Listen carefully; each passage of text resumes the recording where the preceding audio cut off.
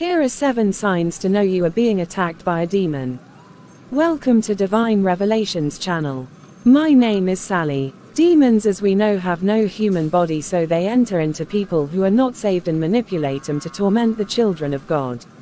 These people they possess are all around us, at work, at school, in church, the marketplaces and so on. Hold on to your seats and let's see the first sign of demonic possessed attacks. If you are new to this channel, please consider subscribing, click the notification bell so you are the first to know when we post a new divine revelation for you. The first sign is that demonic possessed people will always want to push you to anger so as to make you look bad in front of others and as for the demon, so you can sin against God.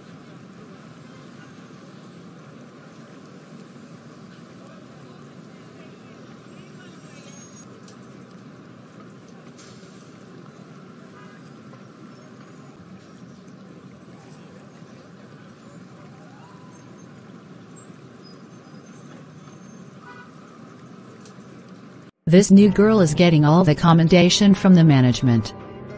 What's so special about her anyway?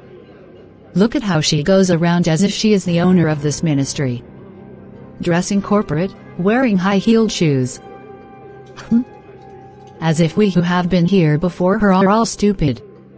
She is always talking about new ways of doing everything. Things we have been doing without any complaints. Now the management is saying we should do it a different way for so-called better results. I hate her. Stupid girl. I wish she can be sacked and become unemployed or even die. I used to be the center of attention until she came. Diana, it's not enough to just hate her. Destroy her, make her uncomfortable in this office. Push her to anger. When she is angry, she will make mistakes at work and it will make people believe she is incompetent. Then you step in and save the day. You can make her so angry that she will say what she never planned to say and you accuse her of being disrespectful. Turn it around against her. Yes, do it now. Now, see her coming. Chelsea. The calls you make in your cubicle really distracts me from my work. Your handbag also blocks my view. You are not the first one to work in a cubicle with other colleagues. You are always making me uncomfortable since you came. I don't understand what you mean. The calls I make are official and my voice is definitely not loud. I leave my bag at the employees' locker room. Why these accusations? Are you saying I'm lying? So you want to insult me so early in the morning, you stupid idiot? We may occupy the same position, but I'm definitely not your mate. Mrs. Diana, that's enough. I've respected you enough, madam. When did I insult you? Please excuse me. I have work to do. Can you imagine the audacity? I am reporting you to the director for verbal assaulting me. Get out of my way. Good morning, Ms. Chelsea. You are hereby suspended for 2 weeks for verbally assaulting your colleague Mrs. Diana at the workstation area. What? How can this happen, sir? I did not do anything to her. I deserve some fair hearing at least, sir. I am so sorry, but this has been decided by the director. The report was taken to his desk and Mrs. Diana is related to his wife, so her complaints were taken seriously. Number 2 sign is that demonic people will want to ruin your relationship with God. Arlene is a university undergraduate from a very poor family.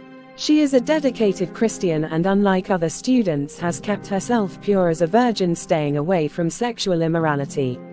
She has challenges paying her school fees and asks her roommate Sharon for help. Hey Sharon. What's up? I have been looking all over for you. Yes, Arlene, what is it? Am I missing? Why are you looking for me? Well, you know, Arlene, it's about the money I asked you to lend me. I need to pay my fees really soon, else I would have to drop out of school. Sharon, now is your chance. Now is the time to destroy her. The little Miss Holy Girl. She keeps her virginity for her future husband while you lost yours long ago because your friend lured you into fornication. You can't use your body to make your own money and give it to her for free. She has to give something precious too. After all, nothing goes for nothing. Arlene darling, I almost forgot. Of course I can help you. In fact, You can get the money today. Oh my goodness. Thank you, Jesus. Thank you, Sharon, my friend. You are so kind. So, where is it? Arlene. Come, let me introduce you to my big daddy in school. He is a very kind man. He will take care of you. I already told him to meet us up here today. Just one night with him is enough. Anything you ask for is done for you. You know he has been asking to meet you for a long time. Because of your decision to keep your body, you refused. He is still persistent. Sharon, please, you know my stand on this. I cannot do it. Please help me. Nothing goes for nothing, Arlene. I cannot use my body to get money and give it to you free of charge. You need to work for yours. See you later. Okay, Sharon. I will do it. Arlene joined Sharon and soon caught a deadly sexually transmitted disease. She died a year later, while Sharon, who introduced her into this life, is still alive and kicking, living her best life as a graduate. Once the devil has gotten a believer down, he would waste no time in taking their life so they do not end up repenting and go to heaven. He would leave his messengers most of the time to keep roaming free for a long time without bearing the consequences of their wickedness so that they can bring more of God's children to hell. Many believers are like Arlene. What relationship does light have with darkness? Should Sharon be her last hope for assistance? What about her faith? How did she choose to exercise it as a believer? What do you think Arlene should have done? Let me know your opinion in the comments section below, dear followers. Number 3 and number 4 sign is that demonic people will always be jealous of you even when they can clearly see that you are suffering. Also, they feed on energy, so they would do everything they can to drain you of your positive energy. Just like their father, the demons do. Sometimes they drain you of your health, joy or happiness. Anyone who takes delight in making others suffer pain, push them to get overworked till they break down, make them constantly unhappy or push them to depression and yet shows no mercy is demonic, and you should be careful around them and pray them out of your life.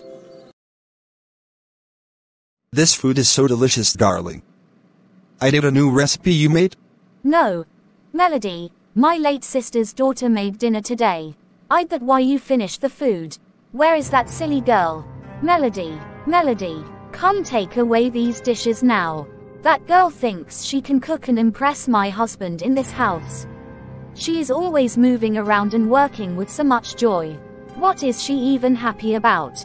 Who knows if she even killed her mother? Show off. Charity, make her suffer. Why should she be happier than you in this house? Imagine, your husband even complimented her cooking. When did that start? Soon she will take over your husband's heart. As for your husband, show him you are the woman of this house. Do not give him any breathing space. Else, you will be kicked out. Darling, why do you look so upset? Come here, let me hug you. Please stay away. I'm tired. You have to sleep on the sofa today. We cannot sleep together tonight. So you now prefer Melody to me, right? No, not at all. I never said so. You didn't have to. Your action says it all.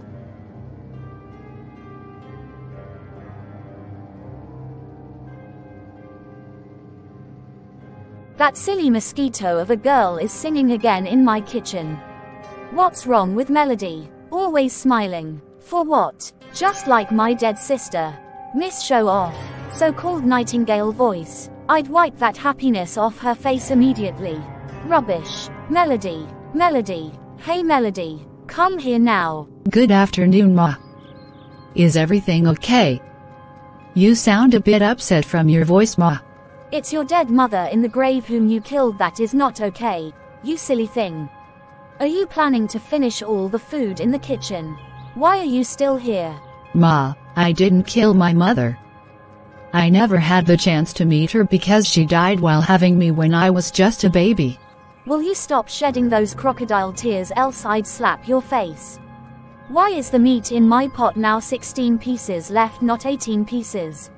I have been here trying to make dinner, cleaning the kitchen and prepping the items for breakfast tomorrow. I didn't take any meat from the pot. Liar. No dinner for you today. Tomorrow use the firewood to cook outside. Stop wasting my gas. That food must be ready pronto before 6:30 a.m. for my children. Do you hear me? Yes, Ma. I will do that, Ma. Some believers are in unfortunate situations like Melody. Melody has a great destiny, and due to this the devil caused the untimely death of her mother so she can be alone and fall into the wrong hands. She is meant to be pushed into severe frustration so she would live a sinful life and her destiny destroyed. When the frustration becomes too much, Melody runs away from her auntie, Charity's house. What happens next, and how does she escape the devil's plan? How also does Arlene handle the demonic-possessed Diana in her office and succeed? Let me know your opinion in the comment section below. Find out in part 2 of this series of 7 signs to know you are being attacked by a demon.